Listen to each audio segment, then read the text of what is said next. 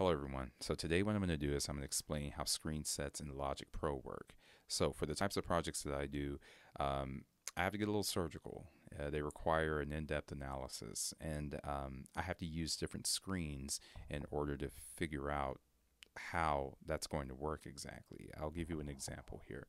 So let's just say if I want to navigate to my mixer. Well, at the push of a button, I can trigger my mixer. Same difference goes for what else do I have here? My piano roll and even my notation editor.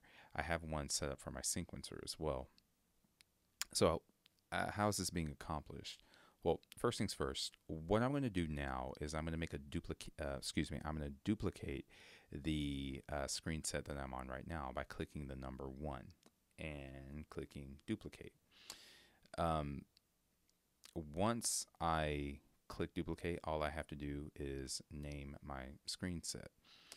So I'll call this one audio editor.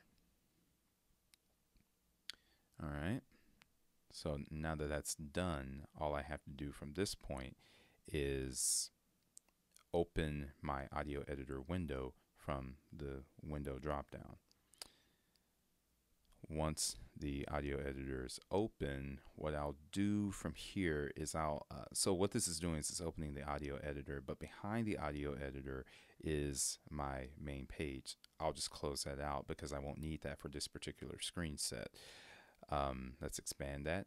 And now at the push of a button, I can navigate back to screen set number 1. And if I press number 6, I can navigate to my audio editor just as I would anything else.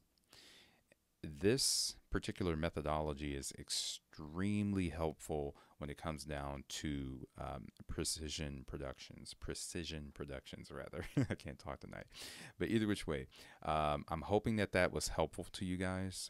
Give it a shot, try it. It's definitely made my workflow a lot easier.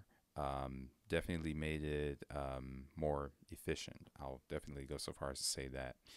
And nothing beats efficiency. All right. So if you guys have any questions, as always, leave them in the comments, and I'll talk with you later. Thank you.